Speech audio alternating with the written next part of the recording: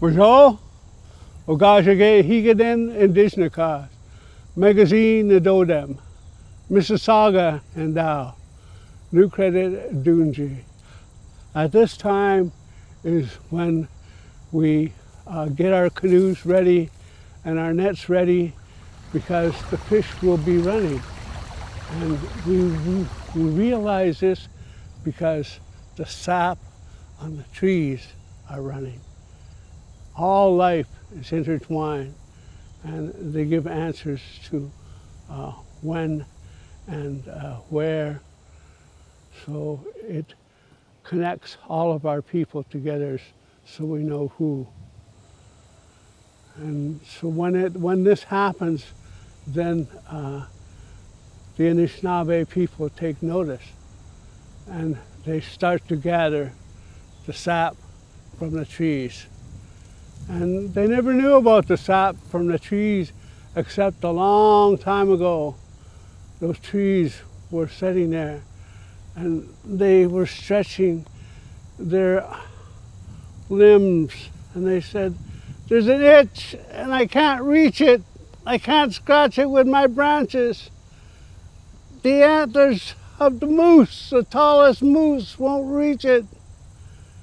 But along came Pow Pow Pow Pow Say, the woodpecker, and he pecked and he pecked and he pecked a bug from underneath of his limb. And there was not only a tasty meal, it was satisfaction for the tree. So the tree was very, very happy. And it was years later that there was a drought throughout the land, and the woodpecker came up and he fell upon and onto the tree where he had stopped its itch. And the tree said, "What's the matter, Pow Pow Say?" He said, "I'm dying of thirst. All our people are dying of thirst." He said, "Come and drink the sap of my tree. Peck a hole inside of me."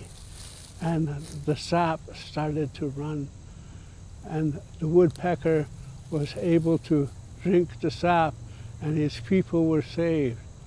But they also taught the Anishinaabe that the maple tree had a beautiful sap to give, not only to the woodpecker, but to the Anishinaabe people.